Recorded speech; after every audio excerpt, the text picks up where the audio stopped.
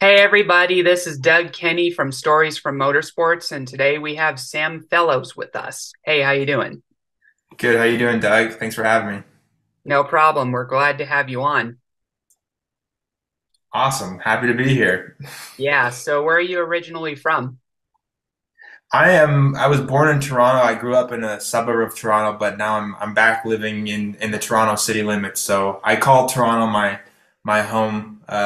It's where I was born, and that's where I'm currently living right now. So yeah, love the city, and it's a beautiful day today for October in Canada. So yeah, absolutely. Good to hear. So, what made you get into racing?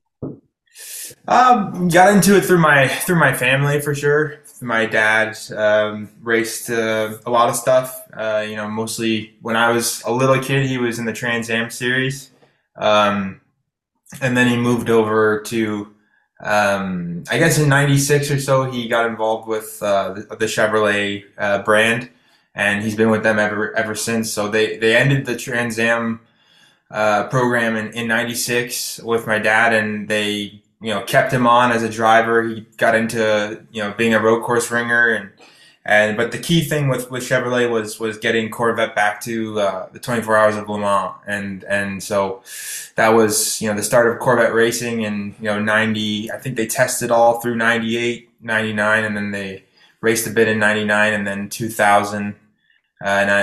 Corvette racing has had a pretty storied history ever since. So it's cool that he was there, to begin that whole program, and that's kind of where I, as a kid, grew up, was under that tent specifically with Gary and Robin Pratt and the Millers and Dan Binks and all the people who were involved there, all the drivers and team people were kind of like my aunts and uncles. So it was a really cool place to grow up as a kid, and I think kind of naturally got into it like from there and wanted to be involved and wanting to race myself. So kind of osmosis, I guess. Yeah, for sure. What was experiencing Victory Lane like when your dad won all those Busch races in NASCAR at the Glen? Yeah, pretty cool. I have my best memory is from 2008 when he won the, it was nationwide then, but today Xfinity race at Circuit Gilles Villeneuve, and that wasn't too long ago. It seems like that wasn't too long ago, and then you look at the date, and it's like, wow, it's really gone. Time's really gone by. But I was still a teenager, and I remember that really well. And but yeah, Watkins Glen obviously was a really good memory for us. That was a lot of years there where Dad was super competitive, usually with the Nemco team in Bush and Craftsman Truck, and then DEI with in the Cup Series, and a bunch of teams. You got to race for a bunch of cool teams, and Cal Wells, also the Hall of Fame racing team. So we got to meet some really cool people and hang out in some really cool places. And for sure, I mean, when he won there, that was kind of our little mini Super Bowl, I think, of the year for the year as a family, was getting to go to Watkins Glen for the Cup weekend. So that was a really big part of our schedule. Yeah. Do you remember what team he raced for when he first made his start in the Cup Series, the 68 team? Was it Kanaska or was it TriStar or what was it again, if you can remember? Kanaska sounds right. I really vaguely remember that. I was pretty young at that point. That would have been probably '97 or '98, I think. So I would have only been 4 or 5 years old then. But I remember my probably the best memories I have were the DEI years, and then being a part of JR Motorsports on the Xfinity side, through till 2011 or 12, I think, was the last year he ran with them, and Road America, Mid Ohio, Montreal, Watkins Glen, all those races. Yeah, no, it was super cool. It was an awesome time, and memories that I'll never forget. I miss those days. Yeah, I bet. Yeah, NASCAR is a lot of fun. Yeah, for sure. It's a lot different than sports car racing.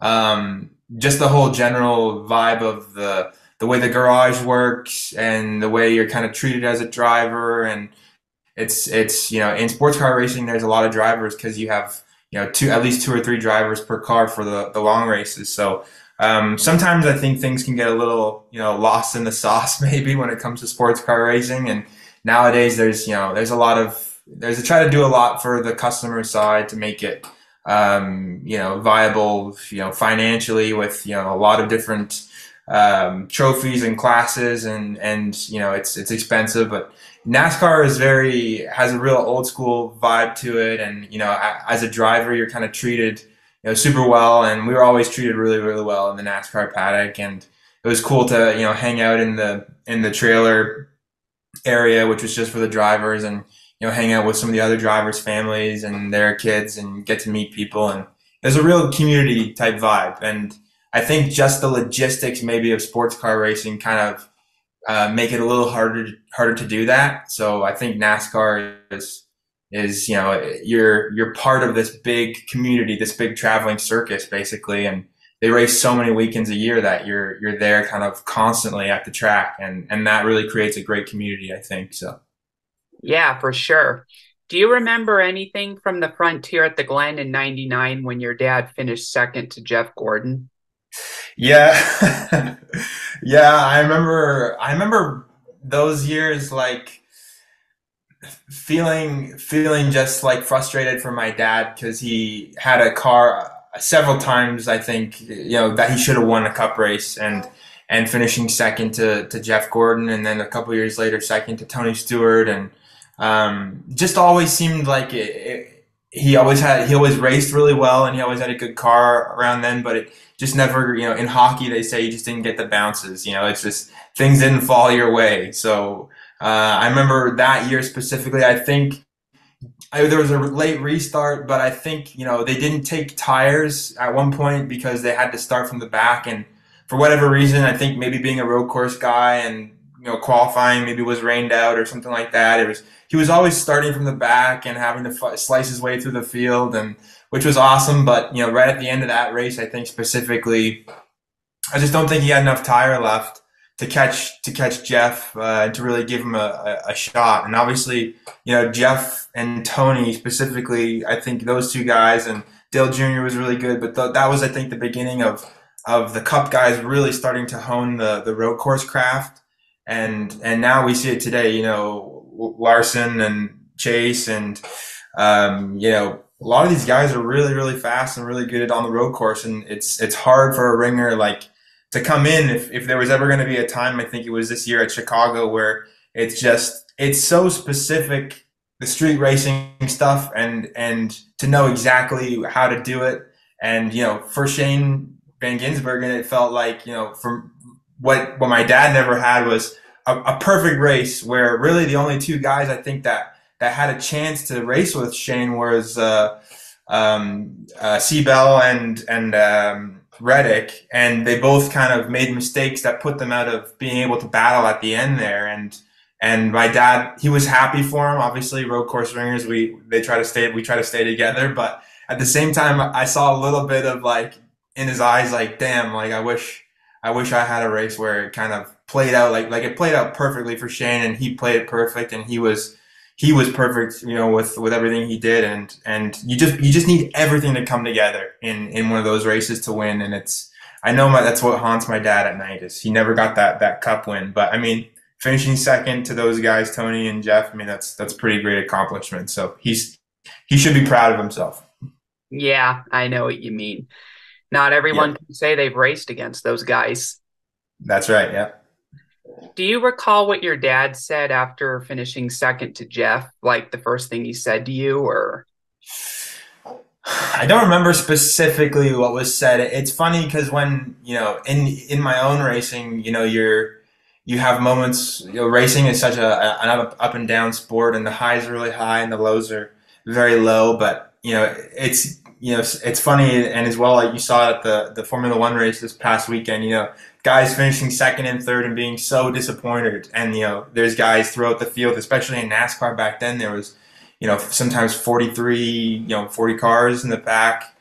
So, it's like, you could have been 40th, you could have been 43rd, you could have been dead last, but you're second and you're still disappointed. But that's just part of being a competitor, I think, and always wanting to be the one on top. So I don't remember anything specific he said. I remember, as the years have gone by and we kind of talk more about it, I think specifically the race where he felt like he should have had it won was, I believe, Sonoma I think it was the Pennzoil car. Yeah. He didn't finish second, but he led most of that race. And they just made a pit strategy error at the end of the race that they basically pit right as a yellow came out. It was like the worst possible thing to happen, and I think that's the one where he says he should have won that one, and just because the car was so good and they were so dominant all day, and it wasn't a race where he had to come to the back. I think he qualified it within the top five. So, but yeah, I mean, he's my coach, my spotter. He's my biggest fan, and he's helped me everything in my career so far with the whole technique of driving, the whole mentality of it, and he's the best coach I think you can have in your corner. So I'm super happy, and we talk about racing all the time. It's his passion, it's our whole family's passion. So my brother is a hockey player, or he was a hockey player, but he's obsessed with NASCAR too. So we're all a racing family for sure. Yeah, for sure. I remember also, you might remember this vaguely, but he had a similar race to 2003 at Sonoma in 2001 with the 87 car, and pretty Okay. much the same thing happened, but I don't think the team was that confident that they would have won even if they tried from what I remember because I think they made like a mistake in the middle of the race that meant that Jeff Gordon got the lead and all that. Do you remember that? I don't remember that one specifically. No, I remember more the DEI in the one car with. I think that was 2003 Three. or something like that. Yeah, so that sounds about right. Do you remember what he said afterwards after that race or no? I don't remember specifically things being said. I think he's always been a guy who has been really good at setting up a car, and he's always prided himself on that kind of intangible as a driver, where you're able to feel, literally in your butt and your hands, what the car needs, and he's a really good test driver as well, and that's why he's through the Corvette years he was so instrumental. I think getting that car to where it needed to be, and usually I think I remember those races. The first thing he comes out and says is just speaking to the crew or the mechanic or the crew chiefs about specifically, what the car needed more, and he's just always kind of thinking, still in the driver mentality, race mode of, if we had made this change, or if we had, this shock set up, or blah blah, and so he's very methodical like that.